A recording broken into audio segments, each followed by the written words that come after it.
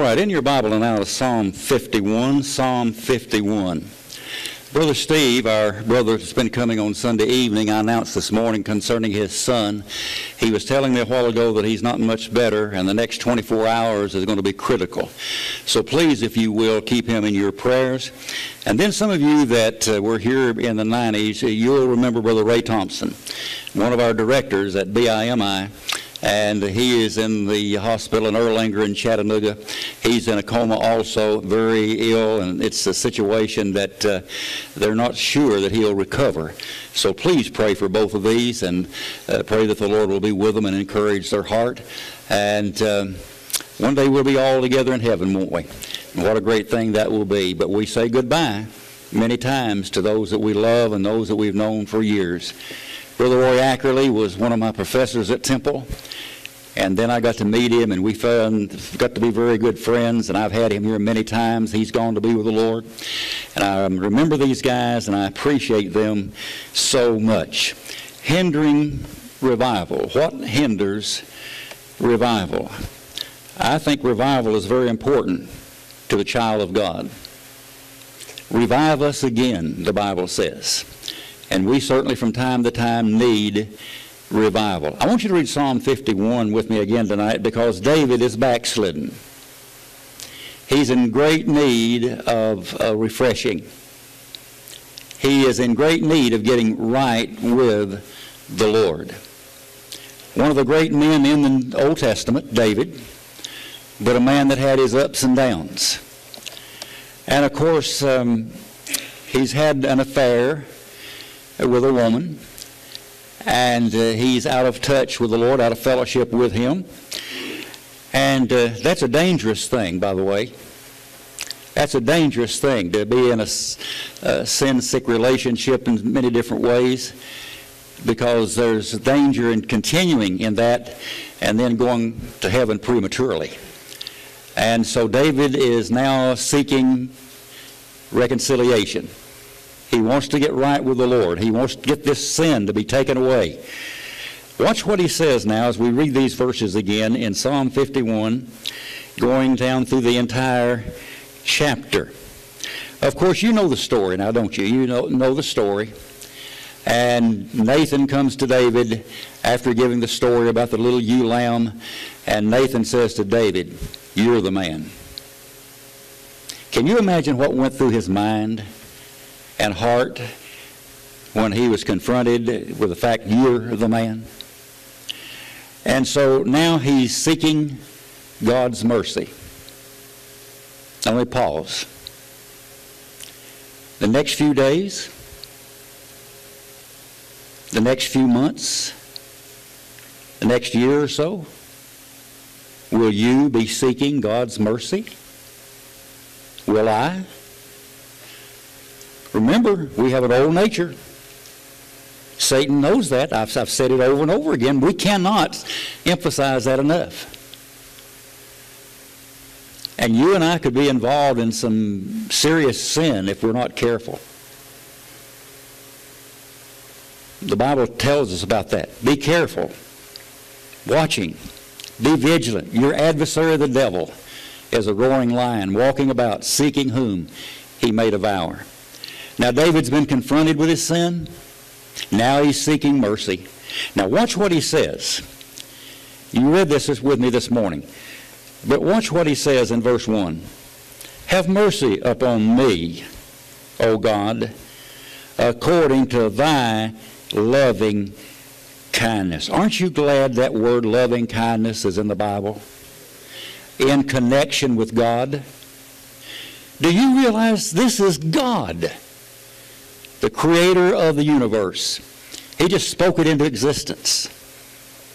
Took dirt and created you and I. Breathed into our nostrils the breath of life, and man became a living soul. And now David's talking to this God, and he wants forgiveness. He wants to seek God's loving kindness according unto the multitude of thy tender mercies. Blot out my transgression. Now watch this. Wash me thoroughly from mine iniquities and cleanse me from my sin. Here's the problem with us many times. We ask for forgiveness, but we hold on. We hold on. We ask for forgiveness, and the Lord gives it, but we want to hold on. Well, maybe I want to do that again. That's human nature. But David says, I want you to wash me thoroughly from mine iniquity and cleanse me from my sin. For I acknowledge my transgression, and my sin is ever before me. Now watch this statement. Against thee only have I sinned, and done this evil in thy sight, that thou mightest be justified when thou speakest, and be clear when thou judgest. Now actually he had sinned against Bathsheba. He had sinned against those that he knew, those in his close relationship. He had sinned against the people of God. And he's crying out now. Now verse 5. Behold, I was shapen in iniquity, and in sin did my mother conceive me. Behold, thou desirest truth in the inward parts, and in the hidden part thou shalt make me to know wisdom. Purge me with hyssop, and I shall be clean. Wash me, and I shall be whiter than snow. Make me to hear joy and gladness, that the bones which thou hast broken may rejoice.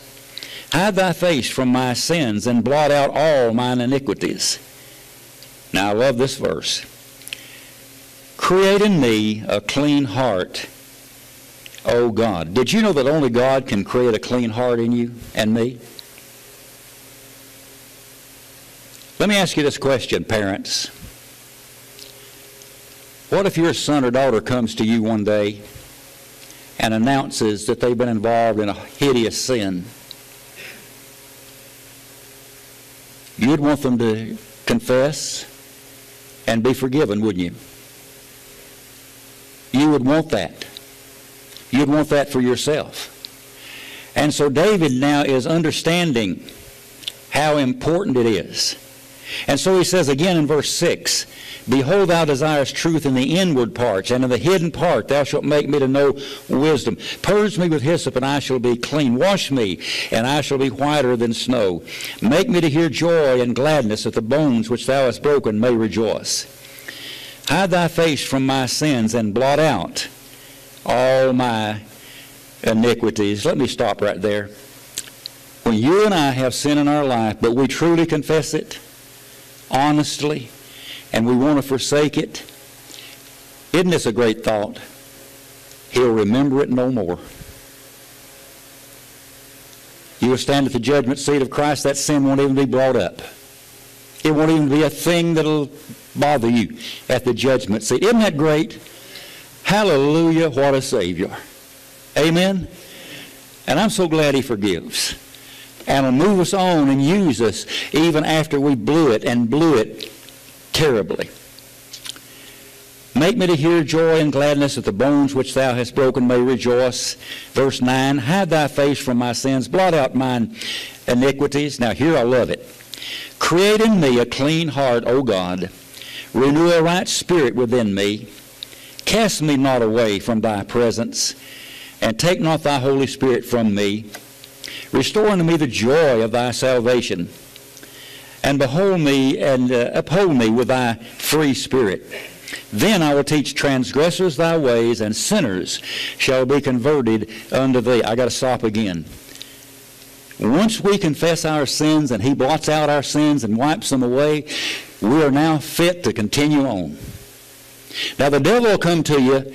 The devil will come to you and say, hey, remember what you did? You know what you need to say? Take that up with the Lord. I'm going on. Hey, devil, take that up with the Lord. I'm going on. That's forgiven. Isn't that great? Hallelujah. And so he says, then I'll teach transgressors thy ways, and sinners will be converted unto thee.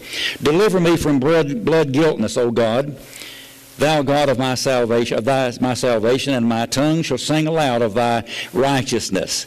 O Lord, open thy lips, and my mouth shall show forth thy praises. For thou desirest not sacrifice, or I would give it, if thou delightest not in the burnt offerings. The sacrifices of God, now listen to this, the sacrifices of God are a broken spirit and a broken and contrite heart. O God, thou wilt not despise. if we're going to have revival in our church, then the members of this church need to get down and do business with God. And I would pray that before we begin our revival, the majority of our church could say, God has created within me a contrite heart. And then in verse 18, do good in thy good pleasure unto Zion, build thou the walls of Jerusalem.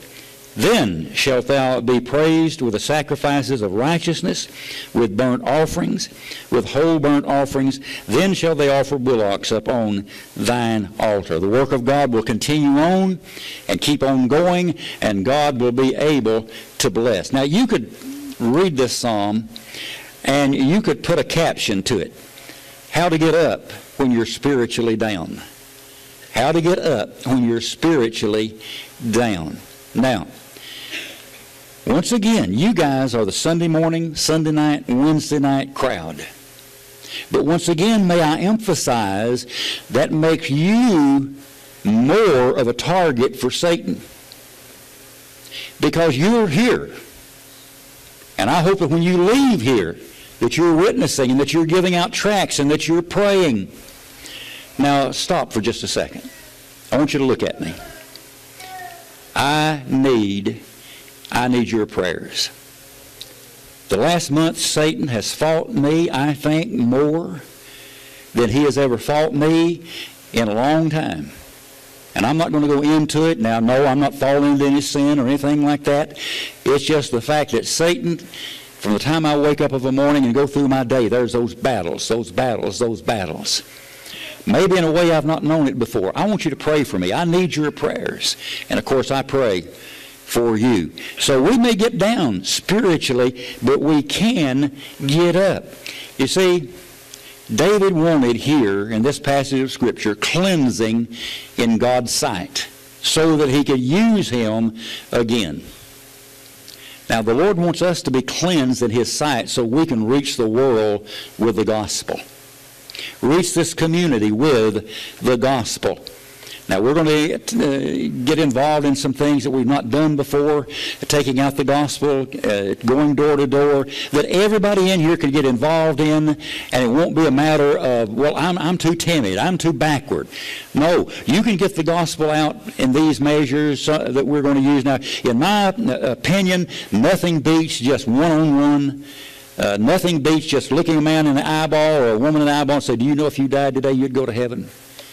Let me show you how you can be saved. Now, most of the time you're going to get a negative remark probably in this day which we live, but God tells us to still do that.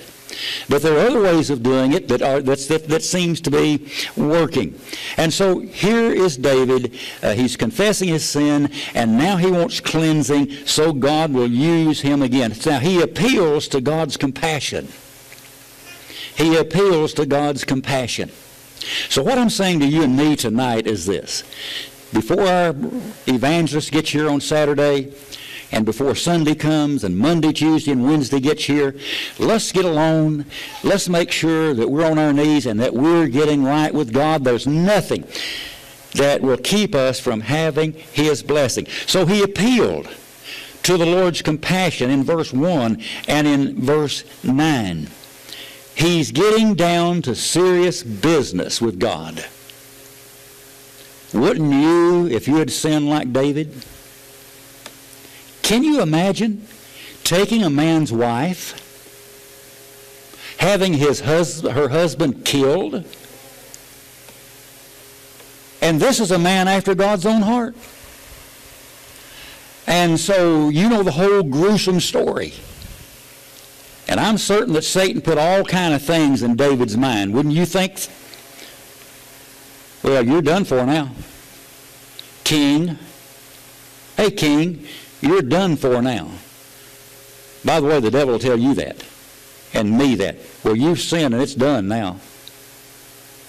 And I'm going to ask some more things before we go tonight, like I did this morning. If we have some of these things in our life, we need to take care of them. Then we find David getting down to business, requesting mercy. Now, How long David went without repenting, I don't really know. But he did go a period of time without repenting. But all of that time, God was working. Thank God, when God works on a Christian's heart, they listen and get it taken care of. Amen? Because if you keep going and you're a Christian, the Lord will not stop. He will not stop. And so I'm trying to emphasize this. And so he wanted, here in the passage, a complete cleansing. He wanted to be able to be clean so he could step back in his position as king and serve God again, and God did use him. Aren't you glad of that? Aren't you glad of that? We quote 1 John 1:9 over and over again. If we confess our sins, he is faithful and just to forgive us of our sins and to what? Cleanse us from all unrighteousness. Now, that's a wonderful thing. So what David did is he acknowledged his corruption. He acknowledged it. He begged for God's mercy, and he was sincere. And then what did God do? He washed him from his sins, cleansed him, restored him into fellowship, and used him again. I love the song, "Nothing Between My Soul and the Savior." Now let me just run down in the next few moments, like I did this morning, some of the things that will hinder and destroy revival. And I'll just mention these and I'll not say a lot about it. Have we been gossiping about people? Have we been gossiping about people? Let's admit it. Men and women both love to talk. Now, ladies, do you know that you use at least 2,000 to 3,000 more words a day than we men do? Nothing wrong with that. Nothing wrong with that, but check it out. Or you're going to get yourself in trouble, you young man. You better watch it. You're going to get yourself in trouble. But whether you're a man or a woman, we use words, don't we?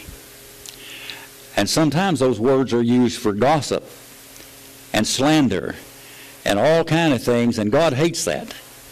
God hates that. You see, when we slander the character of others, we could destroy them if we're not careful. And by the way, when you start gossiping, other people pick it up and they take it and they go and they take it and they go and they take it and they go.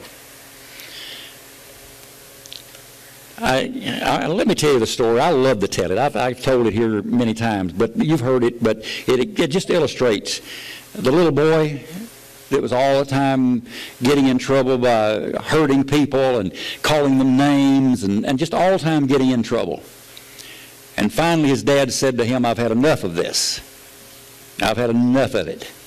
And he said, "Every time that you hurt somebody, that you say something that you shouldn't say," and there's a post out there, and he said, "I'm going to nail a nail in that post for every time that you use your tongue to talk about other people and hurt people." And it wasn't long until that post was completely filled with nails, completely. The little boy went out and looked at it, and he looked at that and he thought, how awful that is. It finally dawned on him. And his dad said, "Okay, I'll tell you what we'll do. For every time you do something nice, and you say something courteous about someone, and you don't hurt somebody, we'll take a nail out." The day finally came that all the nails were taken out. And there it was. And the little boy dancing around the pole, clean, clean. And the daddy said, "Son, stand back. Take a look. The nails are gone, but the holes are still there." The nails are gone, but the holes are still there. Let's remember that. If we use our tongue to hurt and slander people, we might get forgiveness for it, but the hole is still there. And hurting people, do you like to be hurt? Do you like to be hurt? I don't. You know what my pastor told me when I announced the call to preach? We went out the next day and went riding together. And he said, I want to give you some good advice. He said, you're a young man, but he said, I want to give you some good advice. Everybody's not going to love you. There are those that are going to hate you. There are those that will try to destroy you. There will be a whispering campaign. They'll tell you to your face how much they love you, and then they go home and they talk to their spouses and they talk in front of their kids. And he said, be ready for it. But he said, what you need to do, Bob, is try your best to live a godly life with God's help. And God will take care of that. God will take care of that. And do you know what happened not long after that? There was a family in the church that slandered him. But he did exactly what he said that I was to do. The church found out about it, and the deacons dealt with it just like that. And these people were moved out of the church. And that's the right thing to do if people will not repent. So let's watch this matter of gossiping. What about criticizing? Harsh criticism. Now, I don't mind criticism that builds up. Constructive criticism, that's one thing. But criticism that destroys, that's another thing. Do you like to be criticized? Well, no. None of us like to be criticized. But the devil knows the power of criticism, finding fault, looking for something to find fault. And I think that's a terrible thing. Do we rob God in tithes and offerings? Do we rob God when it comes to giving Him our time?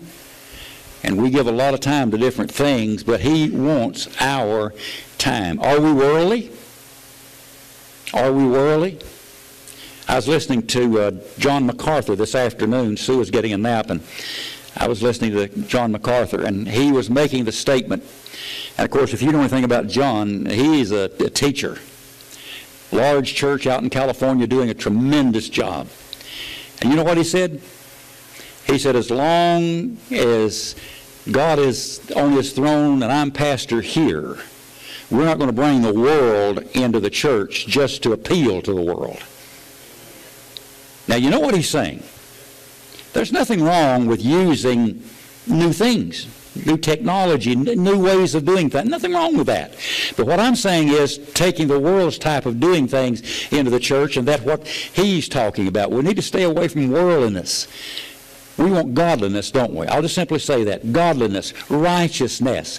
And that's what God would want. Are we worldly? Do we rob God? Do we harbor a spirit of bitterness toward others? We battle that, don't we? We battle that. Let's say that a little bird flies into your hearing and whispers something into your ear. It was true about someone belittling you, tearing you down. That would hurt, wouldn't it? That would hurt. But how would we respond? And then would we turn around and harbor bitterness toward those people? All these are things that the devil can use. I know this is not a great theological exposition. It's just talking about what goes on in a church, goes on in our lives. Have we wronged anyone and failed to make it right? Have we wronged anyone and failed to make it right? Now, don't be worried and anxious. The devil will use that. Worried and anxious.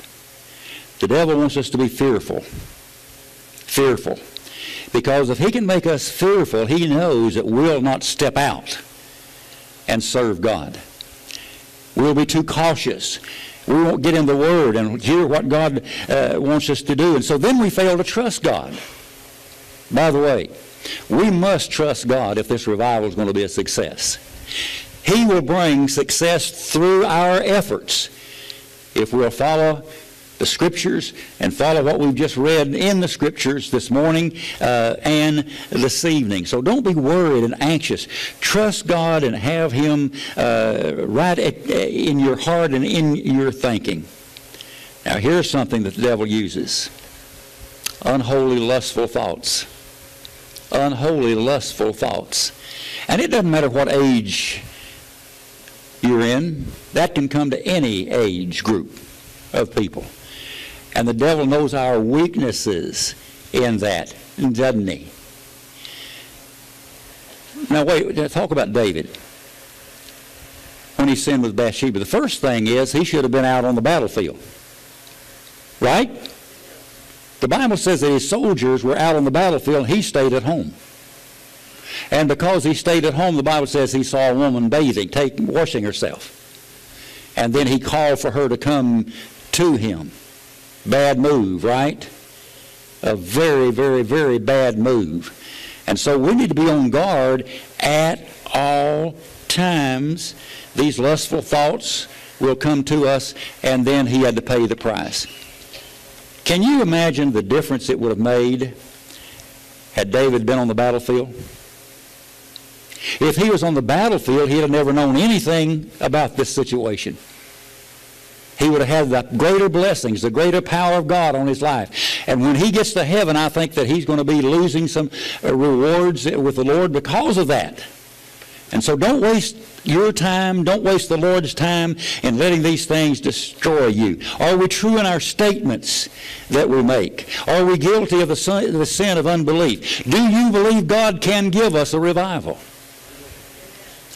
I'd like to hear that amen. If you don't believe it, what makes you think God's going to give us a revival if we really don't think revival can come? Now, this young man's not going to bring a revival in his back pocket, obviously. But God can bring a revival through his preaching and through our prayers and through our getting out here and getting the gospel out. Then again, are we neglecting the Word of God? Are we neglecting the Word of God? I suggested again and again and again, I suggest again, study this book systematically. Study it systematically. I've done that for years and years and years. I picked up a couple of study Bibles. Of course, I've gone through the Scofield Reference Bible and some of the others several times, 8 times. And so I've picked up some other study Bibles, and what I'm doing now is I went back to the book of Genesis chapter 1 and Matthew chapter 1. I'll read the chapter and try to get something out of the chapter on my own, and then I'll go down to the notes and look at those notes and compare what I've written down with those notes. And then go over to Matthew chapter 1 and do the same. Then I go to the next chapter, and the next chapter. You know what I've done? After going through the study of the Bible 8 times in all of these years, I'm going through it again. Now I'm finding things I hadn't even seen before. But that's this book. Amen? There's no book like this book. Don't neglect the Word of God. And then the last thing. Have you and I been confessing Christ openly? Have we been confessing Him openly? And I'll close with this. I was an only child and lived on a farm, and I was just bashful. I mean, just bashful. I was terrified to go to school. All those kids, and so forth and so on. And so when I got called to preach, and I answered the call to preach, my pastor took me out soul winning. And boy, that was really good when he was with me and he was doing the witnessing. But then that day came that we was walking up to the door, and he turned to me and said, "Now you're up. It's yours now." What? What? I was literally scared to death. 18, 19 years old, I was scared to death. And boy, did I blow it. Did I blow it. But I learned that if you'll ask God to give you a burden for souls, a burden for the lost, so that, think about this now. I believe this with all of my heart. You know, when we get to heaven, we're going to be gathered with our love circle. I love that. Isn't that wonderful? We're going to be gathered to our love circle. I think about that at night. I want to see my grandpas. I never had a relationship with them down here. My Grandpa Bob, I met him once, but I was only like 4 years old, something like that. And my Grandpa Will, I never met him. He died before I was born. Great Christian man. My mother said he was one of the best Christians she had ever known, and from what I hear, he was. I can't wait to see them. But now, wait a minute. I think about this. I want to see the people I've led to the Lord. Don't you want to see the people that you've led to the Lord? I don't know how all that's going to work out, but after we've been there for whatever time, and we've been with our family and having a great time and so forth, and then we get to meet those that we either have led to the Lord or we had a part in their salvation. Don't you think there might be a few little shouting going on? A little happiness, a little joy, hugging one another, and be with one another forever. Forever and ever. Now, I don't know how it'll work. I've pastored several churches, but I can't wait to see all those folks that I've had the pleasure of pastoring. I love pastoring. I love people. I've had some of the greatest friends in the world because of being their pastor. I'm so grateful for that. Now, from now until the meeting's over, let's make this a matter of prayer. Let's bow in prayer.